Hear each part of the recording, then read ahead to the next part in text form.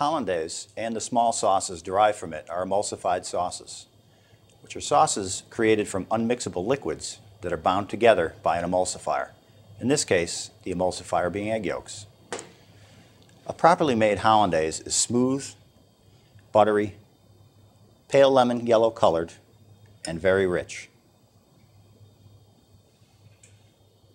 Combine peppercorns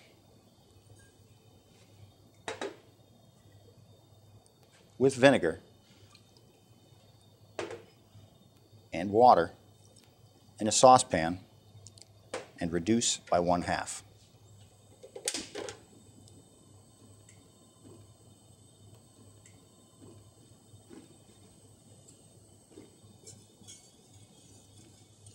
Place the egg yolks in a clean, sanitized stainless steel bowl. Strain the vinegar and peppercorn reduction through a china cap.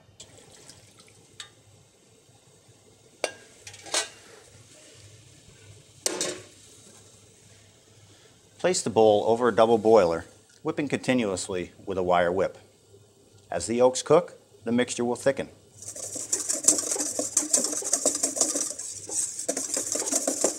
When the mixture is thick enough to leave a trail across the surface, when the whip is drawn away, remove the bowl from the double boiler.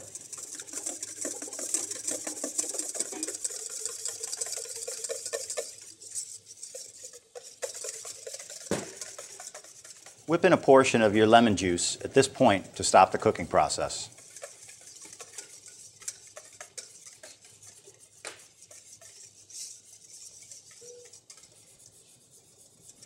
Begin to add warm, clarified butter, a drop at a time, whisking constantly until an emulsion begins to form. Once the emulsion is started, the remaining butter may be added more quickly.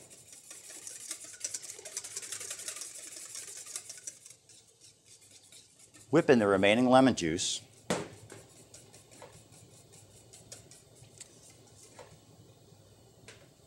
and adjust the seasoning with salt, pepper, and cayenne.